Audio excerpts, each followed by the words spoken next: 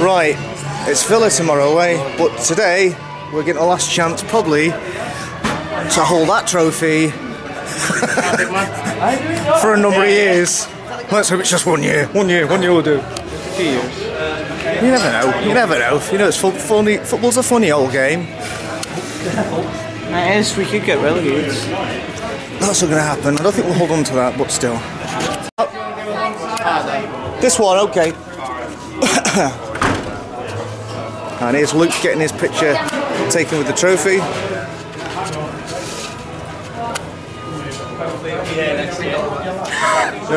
Yeah, he's an optimist. Okay, perfect. Okay, so on 3, can I just move across? Sorry. Get out the way, you clown. Alright. Look at Fellaini in the middle of the wig. That's magic, that one. Anyone else want to be in the shot? Come behind the table. Yeah. Sorry, Tim. Tommy's moving in. Don't drop it, whatever you do! Right, on 3. 1, 2, 3. That's magic. Because I'm in it, that's what. And our table today is courtesy of, although it says a silver season ticket holder, I'm not silver, but never mind. And it's the great Duncan Edwards. There you go, fantastic. Yeah, but Chris is silver, so. Yeah, Chris is silver. Courtesy of big. Very good afternoon. You may not be aware, but we do have the Premier League trophy now at this far end. If you'd like to come and have your photograph taken with the Premier League trophy, we've got our official photographer, Ash D, with us today. And he will. Hold on. We're at the Christmas lunch at Old Trafford in the lunch dinner at the International Suite. There are people queuing up to get the picture taken, the trophy, but we've already done that. There's down there is Alex Stepney, but we've already done that. So anyway, what we thought we'd do here, we're just going to discuss the question of Tom Cleverley, the enigma that is Tom. Right. First, Tommy, who actually shares the same first name as Tom. So this is Tom, very cleverly. We're talking about Tom Cleverley. Go on. Right, go on. We had a decision to make 2 years ago. Right? Yes. At the time, we had Tom Cleverley coming through the Carrington Academy. Yes. And we had Paul Pogba. Okay. And Tom Cleverley was running out on his academy contract. Paul Pogba was running out on his academy contract. And we had the decision, 50-50, to either promote both of them, promote one or promote the other. Aye. I can see where this is going. Paul Pogba, Tom Cleverley. Paul Pogba, Tom Cleverley. Paul Pogba, Tom Cleverley. Well, Paul Pogba is demanding more money. Yes. And at the time he was, 18, 19, and he was on £1 a week. He was on academy wages. Okay. And he wanted, I think he wanted something like 20, 25 grand a week. And you wouldn't have an academy player on that kind of money. No. And that was the ultimate decision. Tom Cleverley wasn't demanding the wages, he just wanted the first team. Paul Pogba wanted the first team and the wages. And we had a month to make this decision. Paul Pogba, Tom Cleverley. Paul Pogba, Tom Cleverley. And we went for Tom Cleverley. Right, okay. Clearly the wrong decision. Clearly the wrong decision. Clearly somebody ballsed up. When Paul Scholes came back out of retirement, I think it was 2 years ago. I think it was 2 years ago. City game. Okay then, ladies and gentlemen, once again, good evening and welcome. I can see there's some people having the pictures taken with the Premier League. We're going to just close it down for a short while because the chef is very anxious that you get your nice warm food. So perhaps I should just do another 2 or 3. And then I know you've been queuing, if I could ask you at the request of the chef. Oh, what a shame. They've been queuing there all night. Don't worry. You've got plenty of time. Don't worry. To have your picture taken. Oh, shucks. No problem at all. Ladies and gentlemen, first and foremost, can I just say a very, very warm welcome this evening to the Theatre of Dreams, to the home of the world's greatest football club, to the home of the Barclays Premier League. It's like being at a game almost. Manchester United. In goal! Number 1, Sir Alex Stepney. Of course, this is our very special Christmas dinner for our gold and silver season ticket holders. And throughout the course of the evening, allegedly, we are going to have a very enjoyable occasion. Just let me run through a few things with you, because tonight, ladies and gentlemen, you will have seen, or hopefully you'll have noticed, the bars at either end. It is a subsidised bar, which is always a good penny thing. a pint. A penny a pint. You'll also notice that it isn't subsidised. We've got some free wine on the table. Oh, you two have already noticed the free wine. Yeah. That's okay. There is 3 bottles of wine on the table, so enjoy and let's get the Christmas off to a good start.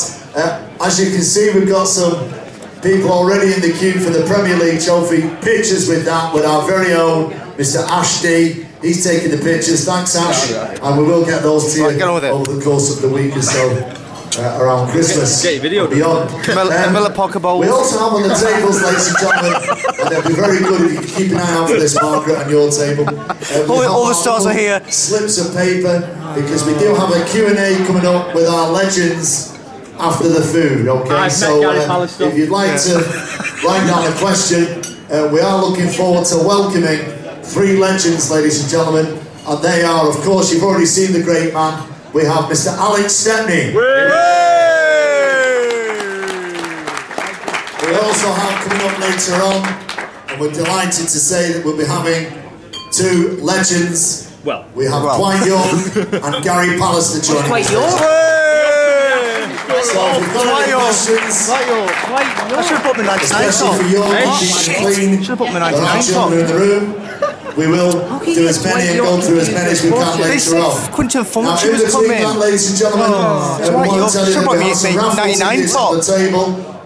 The raffle tickets are situated at each place. Right. If they're not turning up, Dominic, we're they are only those £10 tickets. for the strip.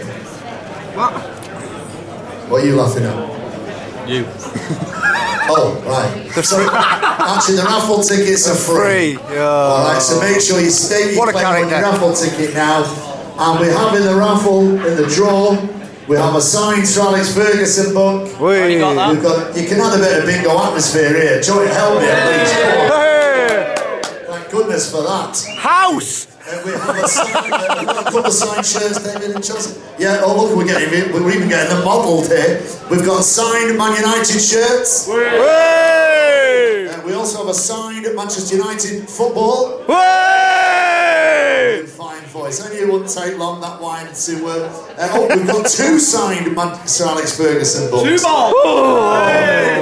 And something that you lot won't be interested in. We've got alcohol and bottles of wine and all that in the Send it now. champion.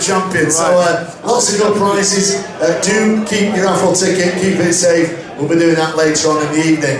We do believe as well that we've got some birthdays. We'll give that little mention in a short while. But ladies and gentlemen, on behalf of Man United, my name is Alan Keegan. You might not recognise me, but I'm the stadium announcer, the voice of Old Trafford. Yes, we know who you are, for Christ's sake. Absolutely love it. It's brilliant. And it's a real pleasure to be here this evening. Fantastic support tonight. Absolutely delighted to be in your company. We're going to have a good afternoon, a bit of fun. We're up for a laugh, aren't we? We are. Of course we are. Up for a bit of fun. Anderson. A few Christmas stories. Later on, if we've got time, I'd like to share a couple of stories with you. If you good. Fantastic. Share them with the rest of the room about supporting this great club. We've all got a story to tell, haven't we? Yeah. And there's actually, just to get the ball rolling, we've got a young man here tonight. I'm not quite sure where he's sat, but I think his name is Rick Hull. He's not here. Where are you, Rick? There he is. That's Rick Hull, ladies and gentlemen. And Rick went with the lads. We've all been there. We can all sort of put ourselves in Rick's situation. He went to watch United in Amsterdam. Spent all the money travelling there and back with all these lads. Europa League. Did you go? You know what it's like? I enjoyed it. It was a good day out. He fell asleep when he got there and missed the game. I've done that, but yeah, but you don't go for Euro ways. What's that all about, mate? So Rick's got the right to reply later. If you've got any brilliant stories about where's Chris? If only Chris was here. Very quick one with you. Very big Chris is here for his European adventures. He left his daughter when she was 2 hours old to watch Man United. We'll be coming over to you later. Quick story, in Rome, Champions League final, Fred the Red was asked could he do some activities at the fan zone.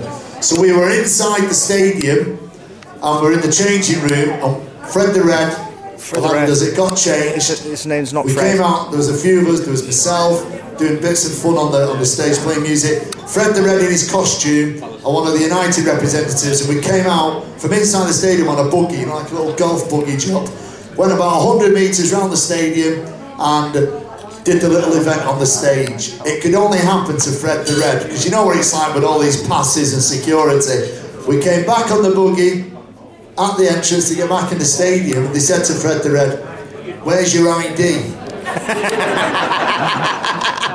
I'm joking not, so Fred the Red goes, now as you know, he doesn't normally talk, or in case you don't know, he doesn't talk, he just shakes him and all that. He goes, "I'm Fred the Red, I'm Fred the Red."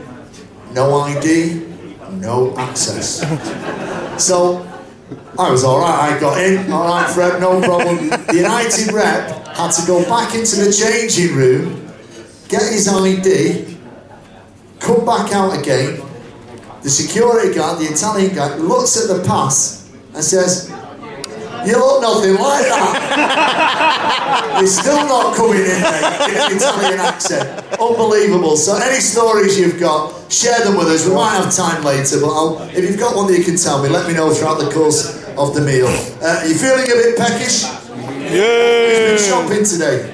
Oh no, all right, we've got a couple. Fair enough, you're a good lad.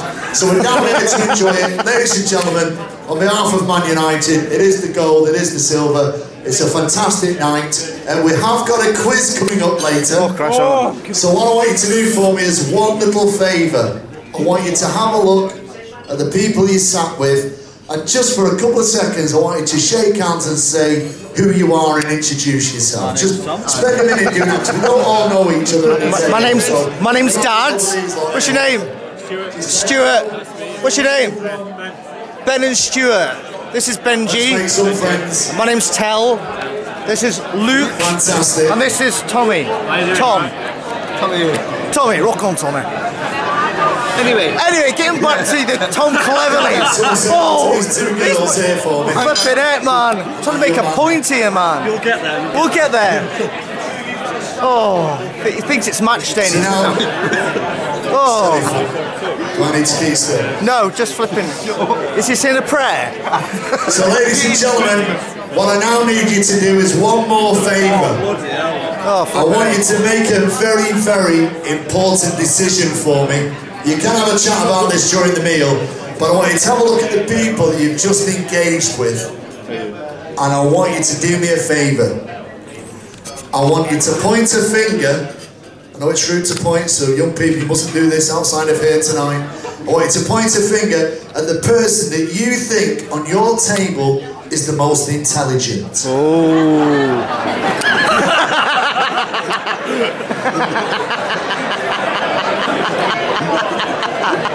I tell you what, I feel sorry for this young lad. There's no pressure on you, mate. Hey, mind you, he does look the most intelligent when I look at the rest of you. So, ladies and gentlemen, the person that you've just pointed at, you point to yourself. you've just pointed at, it's you. That is your table captain. You're the captain. You're the captain. There you go, Captain Marvel. So, ladies and gentlemen, Captain America. if you've noticed, perhaps you haven't, but later on we have a quiz that's all to do with Manchester United. So you can use your table captain because you must use a keypad. Alright, we've got a keypad on every table. You will need to use it. Can we get? Oh, it is set. We found it. Table 7's keypad. Yeah, Rick's down there. He's going to talk us through it. Andy's down there. Cheers, Andy. So that's what we're going to do later on. There you go. All right. But for the time being, ladies and gentlemen, Paul, are we ready for dinner? Yes, we've had the white smoke, ladies and gentlemen. Paul, our manager tonight, has given us the thumbs up. It just leaves me to say, enjoy your Christmas dinner. Again. Have a bit of fun. And I'll be back in a short while with you. Thank you very much indeed. Too much. Right. Tommy's talking about flipping Tom Cleverley. Keep on him, right? Tom Cleverley. Tom Cleverley. So, what I was saying now. Quite a bit. We were talking about. Yeah. Since you got Pogba. Yeah, it was on an academy contract. Right. We had the decision to either keep both and pay Paul Pogba. Right, if they don't turn up, Yeah, I know, I've done it. right, if they don't turn up, these are their tickets. If they do turn up, alright. And we had the decision to either give them both a first team contract. Yep. Give one of them, either or the other. Yep. And we had a month in the transfer window to decide. And we were Paul Pogba, Tom Cleverley, Paul Pogba, Tom Cleverley. And in the end, we sold Paul Pogba for about £2 million. It was worth it though because you've got Tom Cleverley there. I don't know how he's an England international. And then you've got Paul Pogba who is doing Who's fantastic for banging him in Juve. Serie A. Fantastic for Juve. And we're thinking, we let him go. So it's unbelievable. And we also had Mami Biramdu. Yes. To Hanover. Who went to Hanover and now he's like Hanover's top goal scorer this season. Is he still there? Yeah. He's still there. He scored like 20 or 30. Yeah. And 2 years ago, what we were saying before, when Paul Scholes came back, he was constantly being linked. He was constantly being saying, "Oh, well, you're the new Paul Scholes," and there was all these, and there was all these. Which one? Yeah. Which ball? Tom Cleverley. Yeah. Paul Cleverley. Paul Cleverley. Tom Cleverley was seen as the new Paul Scholes, and Paul Scholes came back to the FA Cup game against City. Yeah. The British, yeah. And it was like, well, what's happened to this new Paul Scholes? Because last season, he had an alright start to the season. He played well against Newcastle at the 4-3. This long shot. The long shot. St James's Park, the long shot, yeah. He played well in the cup against West Ham. Yeah, scored. Goal against West Ham in the cup. The thing is though, Tom Cleverley, I don't know how he is a United quality, he's not. And he's not England quality. There's so many players that I would like to sell this season. So many. But Anderson, for definite. Ashley Young, let him go back to Villa if he wants. Cleverley, Fellaini, I don't even know why we bought him. I mean, Moyes has said, that we're going to get a big signing this year. Well, interestingly enough, I hope that he sticks to his word because what a big signing. Interestingly enough, Moyes has come out and said he is going to improve the squad in January, but also, I saw off one of Telandbenjie's videos. One of the lads there, when they went to the mud to do it, was saying that the closest signing he came to in the summer was Ronaldo. I don't know. Yeah. Yes. Apparently we were close to signing him. I'd love to know the details. That's why, because David Moyes was there, I would have asked him, why? How come he managed to sign Was you him in then? talks with Madrid? What was happening? Yes. Well, he said it was really close, didn't he? He said it was like really, really close to getting him. I think it was awful. Near time. Oh, yeah. Anyway, moving on. Very well, because what were you, 3 months? He was 3 months old and Gary Pallister was there. So he's got a picture on his phone. We're going to try and get another one 18 years later. Alright, so we'll do that later, Tom, when you come back in. Alright, mate. So give us a little while. We'll Chelsea. And after 3 months at Stamford Bridge, he signed for Manchester United for a record fee of £55,000. On his debut against Manchester City, he kept a clean sheet in a 1-0 victory. But by the end of the season, he'd won a league championship medal to cap what was a fantastic season. So Matt Busby describes signing him as the single most important factor behind our championship win of 1967. Ladies and gentlemen, a lovely, beautiful man, a legend of the game. He wore the shirt with pride. Mr. Alex Stepney. Thanks, big Al.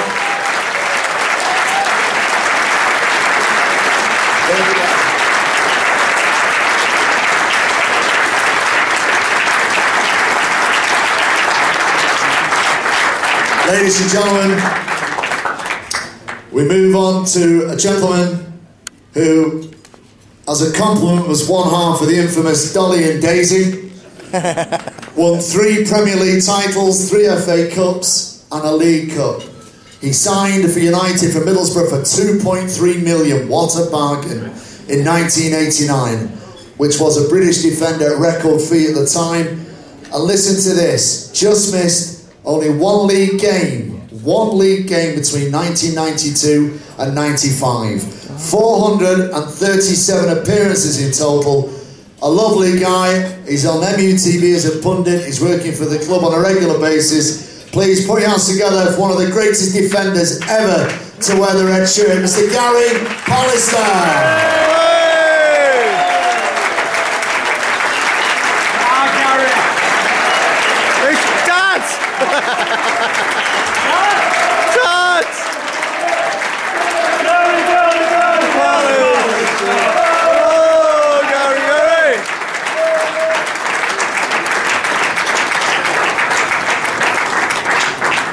Now, ladies and gentlemen, as we move on, it's quite funny actually because on their two Bayogs, I've not got the age, but I have for this one. So, moving on, young man played for Trinidad and Tobago, 72 caps, a legendary partnership with Andy Cole, obviously a pundit appearances on Sky TV and MUTV, and was on the pre-season tour of 2013. An incredible record of 64 goals in 188 appearances, 3 Premier League titles, 1 FA Cup and the Champions League with Man United. Please put your hands together for the man that is Dwight Yorke.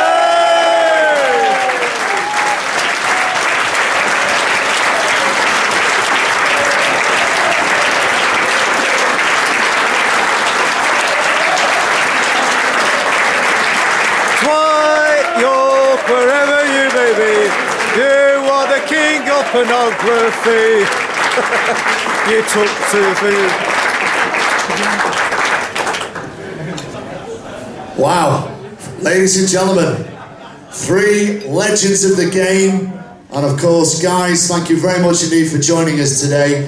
Obviously, we're here with passionate, dedicated Manchester United fans, gold, silver, the whole Monty. And we've got a selection of questions for you guys, and they've been presented by a number of people, but a generic one to start with, and perhaps we'll start down at the end with yourself, Al, and then ask Gary and Dwight to continue. But Carol has sent us a question, and we thought we'd offer this to all of you guys. What was the best game that you ever played in? What's the memories that come playing for Man United, and who was it against?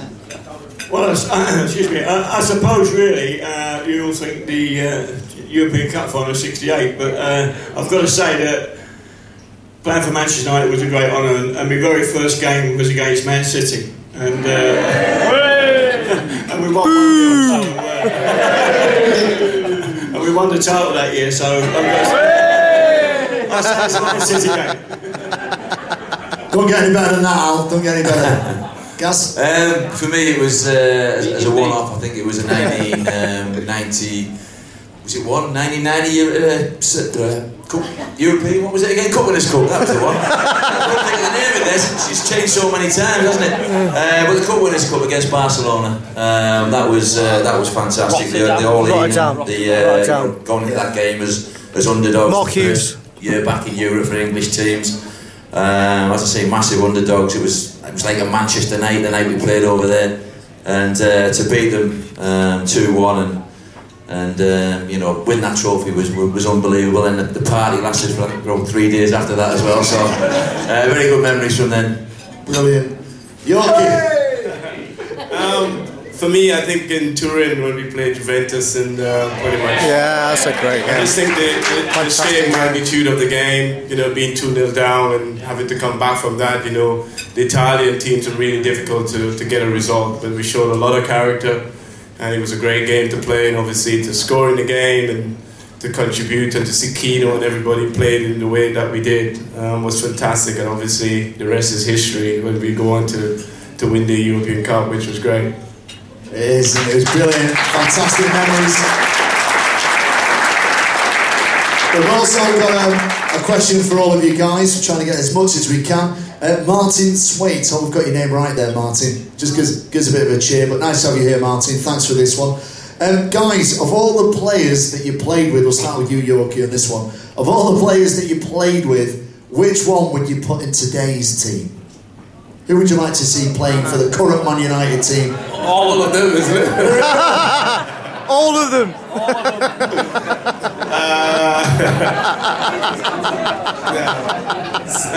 For me, I think Paul Scholes, I think he's the one that stands out. And I say that, I mean, I've been very fortunate. The team that I had in '99, we had a star-studded team, really, and every individual was great in their position and exceptional players. But I just think that Scholes, the way how he played, he wasn't have a lot of skills. He wasn't elegant going past people, but he can pick a pass and create spaces and to see the pass and play the correct way to pass at times. And not only that, he was a great trainer and a great guy. So I think for me, Paul Scholes is the one that stood out among everyone else. Wow, brilliant. Harley? For me, it was Brian Robson. Robson! I mean, I think he was 32, 33, and many people maybe thought he was coming to the end of his career. But he was fantastic for another 3 or 4 years. He was an unbelievable leader of a team. He made the game look so easy, had tremendous drive, and really dragged his teammates along with him in any kind of game he wanted to play, whether it was an FA Cup third round game against a non-league team or whether it be Arsenal, Liverpool, whoever. He had that same intent to win games, and as I say, he just dragged his teammates through with him as well. He was unbelievable. Great answer. Cheers, Polly.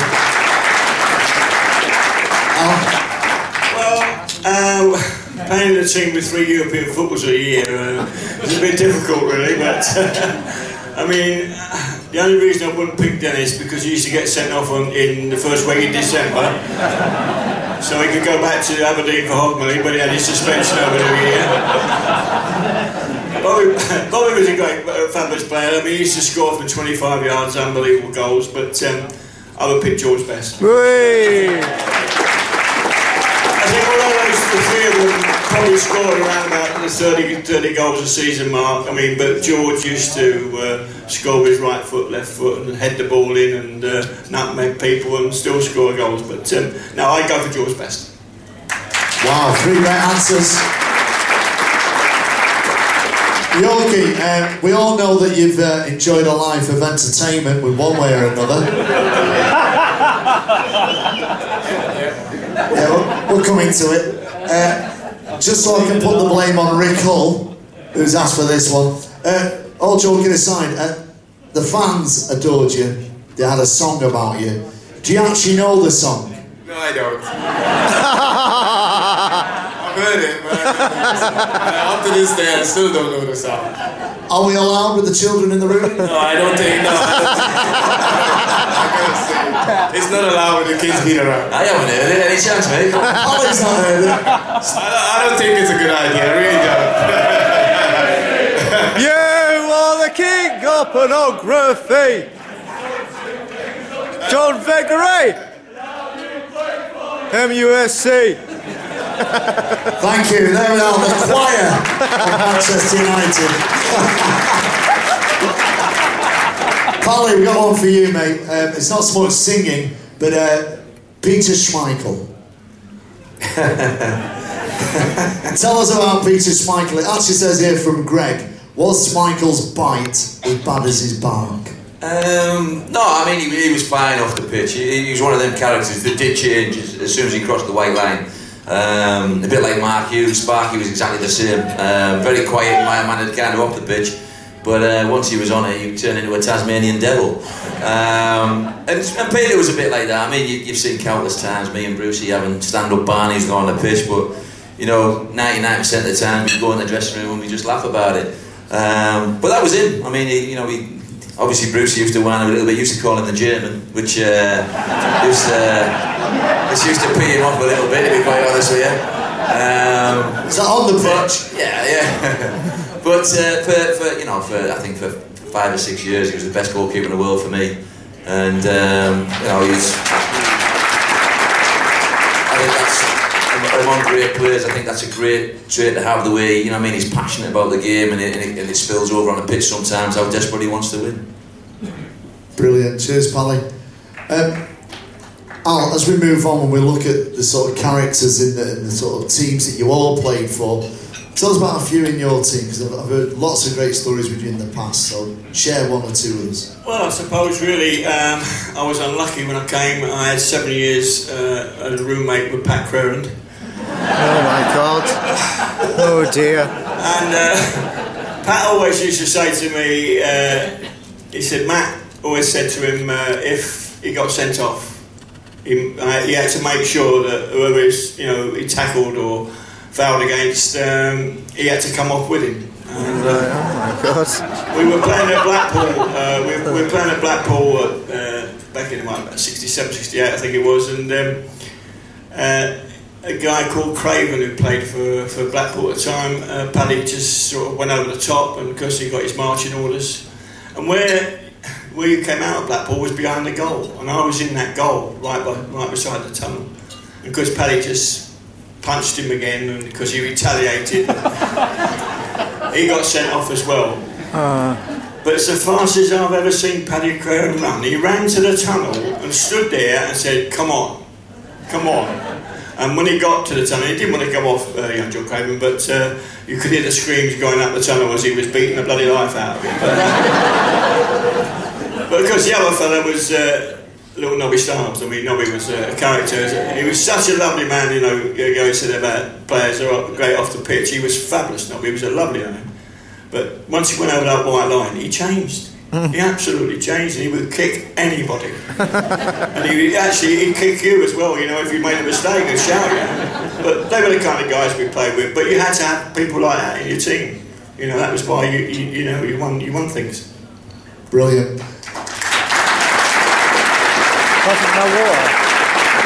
Holly, we've got a question from Brian and John. It's basically on the lines of, obviously you mentioned Brucey before, but it says here, including England as well, who was the best centre-half that you played with? And it's asked to mention a little bit about Rotterdam, which you've done, but basically who was the best centre-half that you ever played with? I mean, obviously Brucey was fantastic, but you know, I played in an era where, you know, Tony Adams played so many times for England. He was a great leader for Arsenal as well. You know, maybe had a drink problem or two, but we'll hold that against him. But yeah, I think I would. You know, Des Walker was also terrific. I don't think he was maybe as good on the ball, maybe as Tony, or maybe a few centre halves around at that time. But all in all, I would give that accolade to Tony Adams. Interesting. Sorry. Interesting one. Yorkie, Anthony Hilton has asked us to ask you to elaborate a little bit on your sort of relationship with Andy Cole, both on and off the pitch, you know, because you had this telepathy that we're all aware of. What was it like for you, coming from Villa and forming that relationship? Well, I think when I first come to the club, there was a lot of rumours about Coley leaving the football club, and Coley sort of took time out and really showed me the areas where to live in, and certainly the places to go and shop and all that kind of stuff, and where not to go to Salford and stuff like that. He was telling me all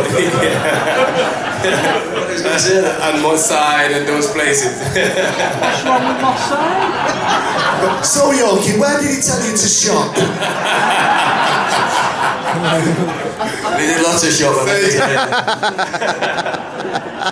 You know, so again, despite all the speculation about Cody leaving the football club, he did take time out to show me all these various things, and of course he invited me to his home as well for dinner and all that with his family, so which I thought was very good of him under the circumstances, that the fact that he was going to leave the football club.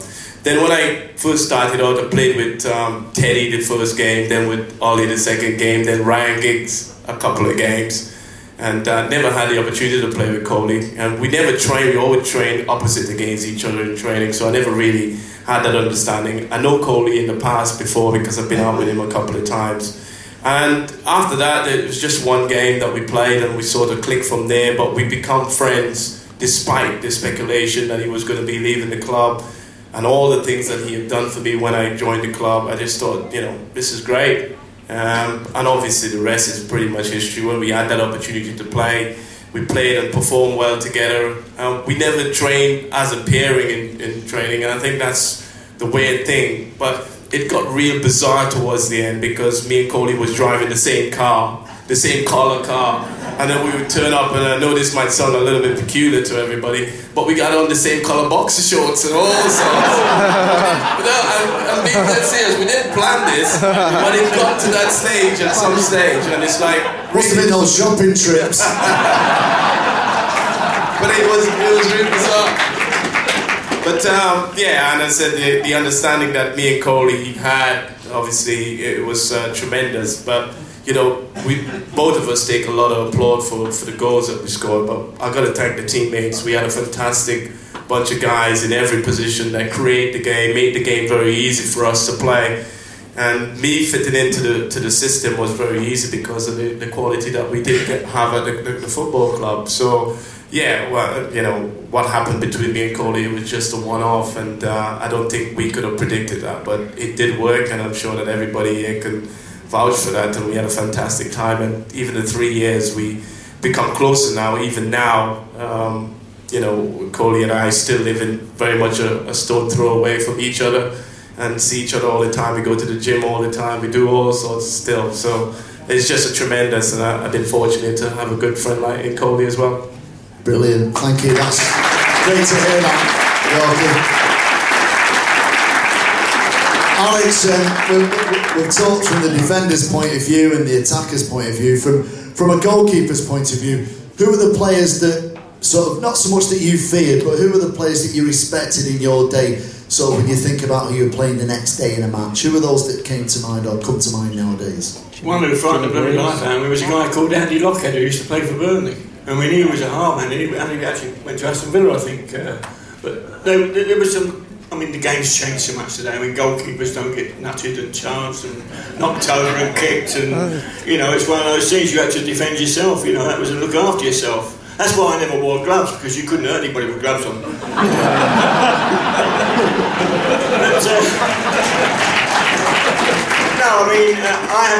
There's always a certain player that gets on your nerves and always seems to score past you, and that was blooming Alan Ball. He always used to score past me. I mean, he never scored great goals. I mean, I tipped the ball, touched it onto the post, and it went straight back to Alan Ball, just laughed at me and just put it knocked it over the line. But Alan Ball was probably the guy that scored quite a lot of goals against me, because he was a great player, but he just happened to be in the right place at the right time. Yeah, great player, like you say. Thanks, Pally. Alan has asked us to ask you this question regarding centre halves and defenders and pairing of defenders. Who do you think is the best pairing for United at the moment? Who do you like to see sort of guarding the defence from the current squad? Right now, I'd say the two probably most informed, probably Vidic and Johnny Evans. I would say Rio's had a bit of a difficult start of the season. Phil Jones hasn't played there an awful lot. Same with Chris Smalling as well. So I would say presently, probably them two. It is a squad game now. That's the thing about back in my day when myself and Steve played, never got rested or anything like that. Played every game under the sun. We only had a squad of maybe 20 players. Now you're looking at squads of 30 and what have you. Johnny Evans is shown great resolve after that problems he had maybe 2 or 3 years ago, when I think he got dragged off against West Ham and everybody thought his career might be over at Old Trafford, but he showed great resolve, great determination to come back, and I think his form has been exceptional. And just adding on to this, do you see Jonah? Do you see Jonah fitting into there? Because he's not really been played there, has he? Right back. No, he's played right back. He's centre midfield. We've seen other players go down that route. John O'Shea was a centre half, started in the first team as a centre half, then got shredded to right back and then midfield. Wes the same as well, and I think it's very difficult. But I do see that as his natural position. I think he's still got a lot to learn about that centre midfield role. Certainly doesn't look that comfortable at right back. I think centre half. I think if he was to play there week in week out, we'd see a fantastic player there. Yorkie, you've already sort of reflected a little bit on the 99 team, but just for us as fans and Man United going along that roller coaster as a fan, wondering if we could do the treble, just take us along that little bit of the journey when you started to believe, yes, this can actually happen, you know, we can do the league, we can do the cup, we can win the Champions League. But how did it all come together, and what was it like to be part of that history? Well, the thing is, I mean, I came here to win things, and I never thought that we were going to win the treble the first year. The Premier League was always the bread and butter, as we say, and when I got here, that was the first thing on my agenda, to make sure that we win the Premier League again. But, you know, as I said, when you look around and the quality that we have in that dressing room at that particular time, it was just such an easy way to play football. You know, coming from Villa, I had to go back and get the ball and dribble 2 or 3 people before I could even get a shot. And then my first time of playing here, that when I get the ball out to Bex, he will whip it in. I wouldn't get on the end of crosses. So I thought, blimey, I can't dribble too many people here because I just won't get in the box at the time because the players are so exceptional. Anyway, so as the season progressed, we got better. We got a sort of standard team that the manager can always rely on and go in there and get the result when we need it, even though we had people like Teddy and Ollie. You know, the competition for places was so difficult. But then as the season progressed, and there was a certain belief that the kind of things that I've never experienced coming to this football club looked like we're going to lose with 2 minutes to go, and then suddenly we're turning things around. And there's a certain element of belief in that dressing room, and it certainly comes from Sir Alex, we know that. And there's just strong belief there that we're going to win the league. The FA Cup was always a target as well. And the closer we get to the semi-finals and the quarter-final of this world, we felt that we could go on and win the treble. We know it was going to be totally difficult. We needed a bit of luck, which we did get. But the lads were determined, and certainly, as I said, probably around middle of April, we start believing that the fact that we could do this. And so we put up a little chart, I think we did, in the dressing room, and start, you know, ticking the game off one by one, and, you know, sort of counting down the games and think that we can do that. But there was a great belief within that squad, and everyone, you know, doesn't matter who come in, equally as good as well, impressive to score goals and play well. And we managed to do that on a consistent basis. But it was unbelievable experience, something that I will certainly remember for the rest of my life, and to be part of that treble winning team, it was a great experience, and something that I will be very, very grateful for this football club. And I'm sure the fans who's been there and witnessed it was nail-biting at times, but quite exciting at the same time, and I'm sure that everyone enjoyed it, and I certainly enjoyed playing in those games and being part of such a fantastic squad. And what was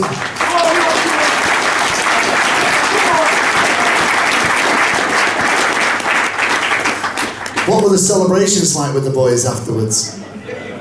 Well, that's when it got a little messy, I think. No, it was just great. As I said, you know, when we win the league, the Premier League, with Coley coming off and scoring that winning goal, it was nail-biting again, because against Arsenal they were winning and we needed to win the last game. I think that was quite exciting. Everyone was celebrating that, and of course we already qualified for the FA Cup, which was a week later. And the dressing room was just a pure buzz. The fact that we was in 3 final, we won we secured the Premier League. Now we got the FA Cup and the Champions League to come. I think everyone was just on such a high that we were going to try and create history here. Not too many people has been able to do that. And the manager says to us at the time, you know, let's do something special. Let's get this club to where it belongs. Let's go and win that European Cup. We fancy our chances again, Newcastle again, and that's no disrespect to Newcastle, because we were playing particularly well at that time and everyone was high and confident. So going into the Newcastle game, we were pretty confident that we were going to win that. And of course the big one in Barcelona against Bayern, I think that was the one, because we did lose 2 of our key players in Scorsese and Kino, our captain, obviously. So that was a big blow for us. But again, the belief within that squad and the players that we had to come in to compensate for these players. We know we didn't play particularly great, and this is where you need a little bit of luck, but we had a great belief, and of course the managers make those 2 magical substitution towards the end that really turned the game on the head for us. And as I said, the celebration just goes on. I celebrate for pretty much the rest of his life. 6 weeks. About 6 weeks. I came back in the pre-season. That was a short celebration for you, Yorke. It was, and of course when we come back to the fans and everybody in Manchester here, I think it was 1 million people just breaking out in the street. That just tells it all. And so, as I said, to be part of that and to see the joy and satisfaction from everybody, people who probably didn't like Man United came out on the street that day, and it was exceptional. Wow. Alex, you mentioned before about 3 European Footballers of the Year. Just give us an overview, because these two guys played with legends, with players that are our favourites, but you played with proper legends, and you mentioned 3 European Cup Players of the Year, European Players of the Year. Just give us a little bit of a biog on what each of them was like. I mean, start with Bestie. Well, George was unbelievable in respect that he was very clever in a way that he knew if he could do something different on the pitch and win the game. And don't forget, in those days, every game was at 3 o'clock on a Saturday afternoon. He would get all the plaudits on the back pages of every Sunday newspaper. So he was very clever. But this is a true story. I mean, he used to do so many different things in training, which was unexpected. And we were playing Liverpool at Anfield on the Saturday, and we finished training at the Cliff on the Friday, which was we only sort of done 5-a-side little games before on a Friday. He came to Pat Crown and he said, I want to try this out. He said, because he said Liverpool have got we're playing at Anfield. Liverpool have got a fantastic goals against record at Anfield. Not many teams scored at Anfield, because Bill Shankly had this back four, Emin Hughes, Ron Yates, Tommy Smith, Chris Lawler. Tommy Lawrence was a goalkeeper. But that back four played high up the pitch when they played the game. So when any team tried to go over the halfway line, they were on top of them, they would win the ball, foul you, it doesn't make no difference. And that's how they played. But George had pace, and he basically said to Paddy, he said, Paddy, I want you to go in the old right half position on the training pitch, he said, and face that goal down there. He said, Alex, I want you to go in goal against me down there, and do what you would do in a game. And he said to Paddy, right, turn, his second touch, knock a diagonal ball that's going to go about 20 yards in the left wing position. And he stood on a halfway line, and Paddy was a great passer of the ball, and he hit the ball, and he got to the ball, George, and he came at me at the angle, and as a goalkeeper you try and push him away. I couldn't, because he kept coming straight at me. The ball was never more than 6 inches from his toe. He kept coming straight at me, and then you get to that situation, you've got to dive at his feet. And as I went to dive at his feet, he toe-poked the bloody ball, he hit me on the shin, bounced off his shin, and he put the ball in the empty net. He said, you didn't expect that, how did you? And I said, no. So we went to Anfield the next day, and actually we were kicking towards the Cop End, and I forgot all about it, and I took a cross, and whenever I got the ball, Paddy always wanted the ball off me, and I threw the ball to Paddy, and I realised what he did. He turned, and I realised it was wrong, because he hit this diagonal ball, which went between Ron Yates and Tommy Smith. Bestie was on his bike, got between Smith and Lawler, got to the ball. Emin Hughes tried to come across to cut him out, but he didn't even know the pace, and because Tommy Lawrence did exactly what I did, and he kept going straight at him. Because when he went to dive at his feet, he toe-poked the ball hit his shin, and he put the ball in the empty net. And he stood there, George, and he laughed. He laughed at the cop. He laughed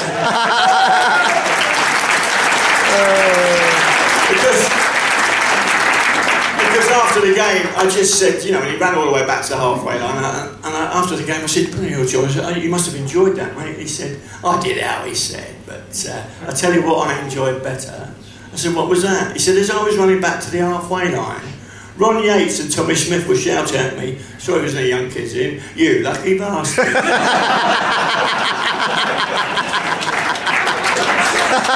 Fantastic, Al. Just give us an overview on the law, man. Well, Dennis was a character, as you know, great goal scorer. He was. You see, the three of them were all different.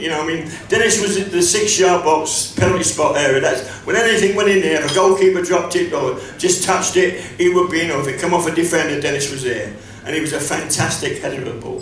And I think that was Dennis' forte. he was unbelievable as a goal scorer and a character, and he was a great captain for the club. Unfortunately, he missed out on the European Cup final in '68 because of his cartilage, but he did play against Real Madrid here when we won in the first leg in the semi-final.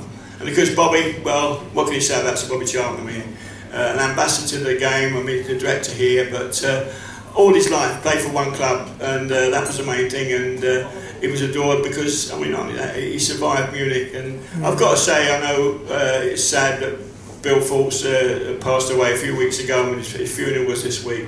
But he was a great lad, and to play with two survivors from Munich and win the European Cup was unbelievable.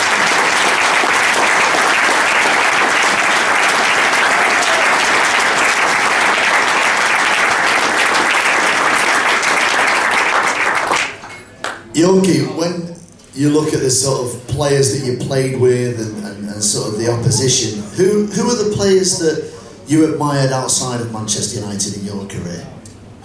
There's a few actually. I've been very fortunate. I think Zidane come to mind. I think he was an exceptional player. Every time you see him, he's just very elegant, made the game look extremely easy. I think the original Ronaldo as well, from a striker's point of view, he was another exceptional footballer. He can go both left or right, and he could score all type of goal.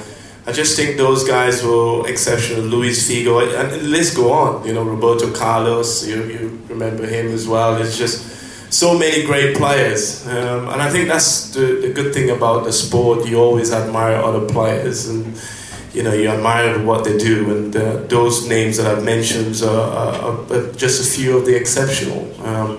Lots of great players, but these guys are world-class players, and I've always admired those guys from playing for United, and I had the opportunity to play against these guys, and I've been fortunate to know a few of them off the pitch as well, so which is great. And they're really great players.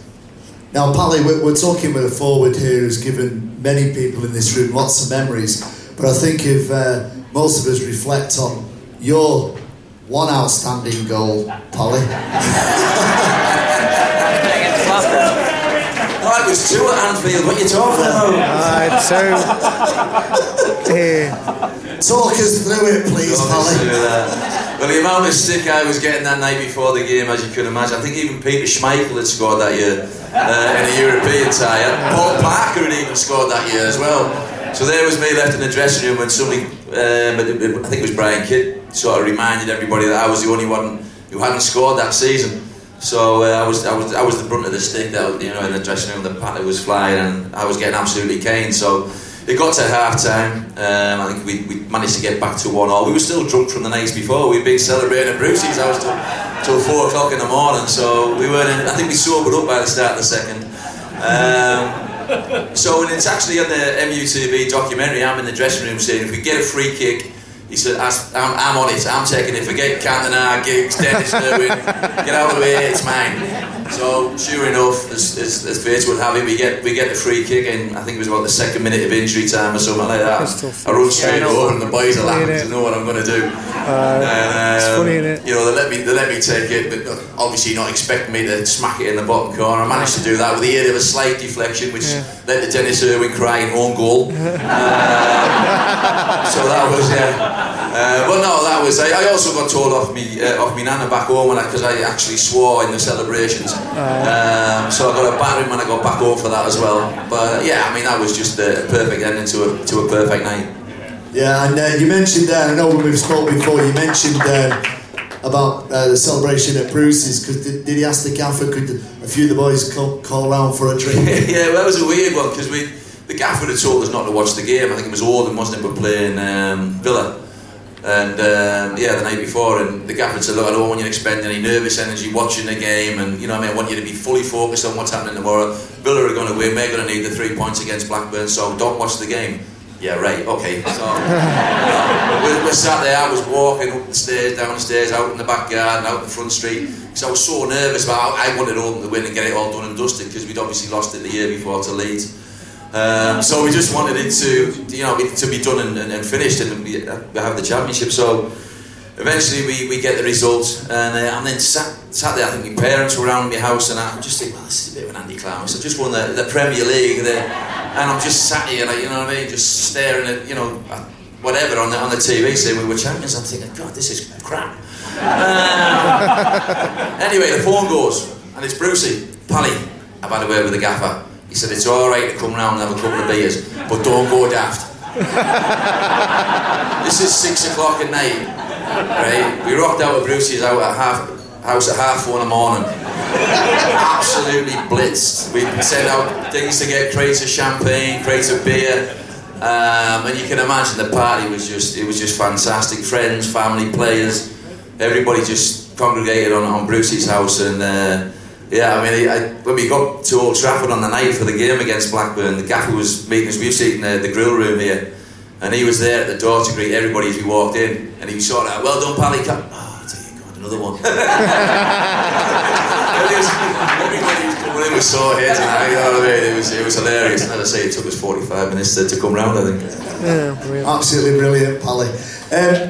We're nearly there, but I think it wouldn't be right and fitting if we didn't have a chat about the great man that was your manager, Matt Busby.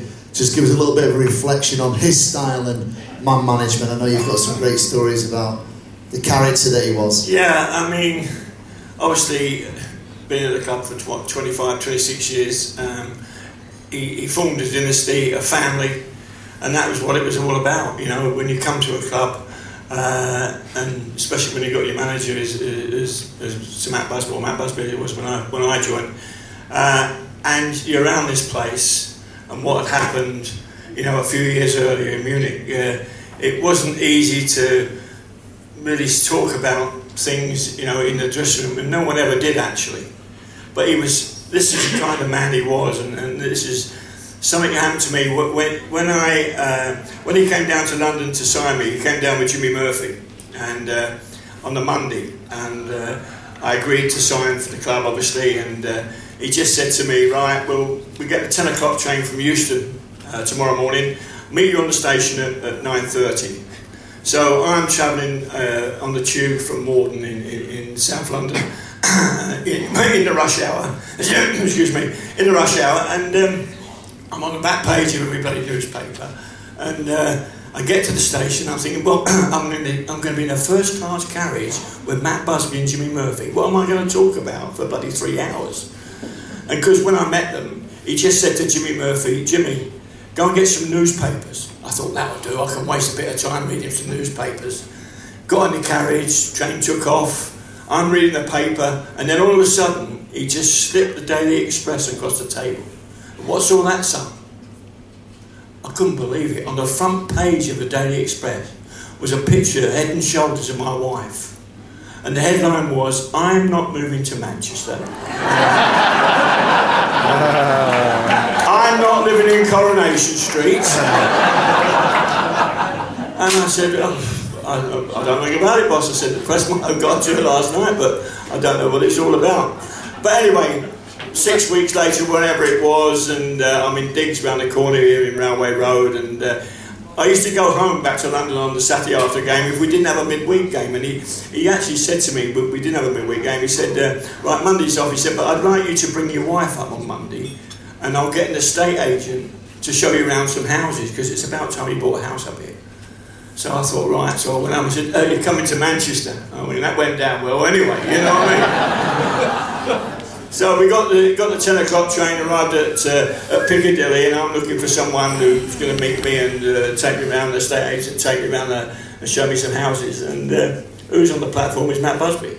And he come up and he just said, welcome to Manchester to his wife. He avoided me, just give her a kiss on the cheek. And I said, well, where's the estate agent, boss? He said, I'm here. And that's a class act, because he took us all around the houses. So we could buy a house in Manchester. And from that day on, my wife never went back to London. Brilliant, Alex. Polly, Yorke, a story from each of you about the great man, Fergie. Give us a story, Polly. Your dealings with him. Yeah. Give me a story, dear God. About his man management. No, his man management is second to none. I think, you know, everybody who's played for him will tell you exactly the same. That's his great strength. He's dealing with the different kind of egos, the characters that are in that dressing room, all sorts of characters. You know, he just pushes the right buttons. He can be nasty at times. He could be like a loving father at times. But he was always a tough taskmaster. But you knew where you stood with him all the time, and you knew that you were all pulling in the same direction to try and win things for Manchester United. So, millions of stories to tell. I mean, we only want one. I can't think of it, you know what I mean? Most of me can't even tell you, really, quite honestly. We won't tell anybody outside of this room. You're all right, Pally. The funniest things I ever saw was Paul Ince. I think he gave Ince a rollicking after one game, and I think he said, "Oh, you're not playing the next game" or something like that. You know what I mean? You were crap tonight. One of the hairdryer treatments that Ince got, and so the next morning Ince brought an air rifle in. Probably frowned upon now, but in the cliff, he used to have his office, and then a little go through the room, and there was a little shower area and all that. You know what I mean? So Ince had crept in there before the gaffer had come back from training, and he was in the shower room. So the gaffer's come into his office, and he sat down, and all Ince did was poke the barrel of the gun to him. He absolutely, as you can imagine, yeah, that was one of the standout moments, I think. Yeah. We don't want that on Twitter tonight, please. Wow. Yorke, it's a hard one to follow, the air shot. That's a difficult one to follow, to be fair. Your dealings with the gaffer, or more to the point, the gaffer's dealings with you. That's about right. My funniest moment is when I joined the club, and normally when you come up, they put you up in a hotel and stuff. And I wanted to stay in the city centre. Obviously, you know, that's. Why was that, Dwight? It's closer to the training ground, closer to the club. Shopping, even colder. Absolutely. But so I thought, right, I'm going to be staying in one of the fancy hotels in the city. So I got my agent at the time to organize it, and no problem. First day there for a couple of days, everything went well. Enjoying being at Manchester, enjoying all the surroundings in Manchester, so to speak. And then the scenery. The scenery. Yeah. So clearly the managers got wind of it that I've been around Manchester a couple of times. You've done Manchester. And then I still couldn't find an apartment or a house I was looking for, so I quite enjoyed being in the hotel. And so after a couple of weeks, he says, then I got a call and said, it's the gaffer's on the phone. I says, Gaffer, why are you calling me then anyway? Because it's unusual for the gaffer to call you. And he says, listen, you've been here 2 weeks. I heard you've been out in Manchester. I'm going to take you out of that hotel. And he put me in the smallest hotel in Alderley Edge. The Alderley Edge Hotel, a hotel that he goes every Sunday for his Sunday lunch. So you can look at what I'm doing. And he has all the reception and the manager in the hotel looking at who has been in and who's been out.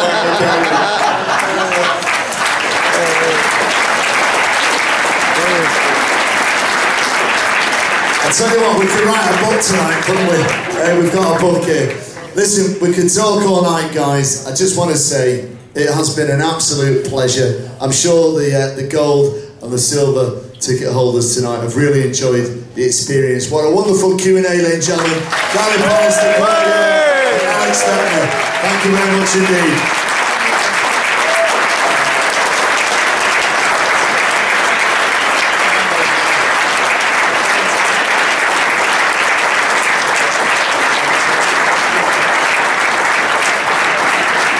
Sign the shirt now.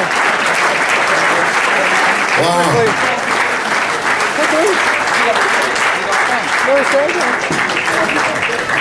Yeah, none of them stories on Twitter or Facebook tonight, please, about air rifles and all that business.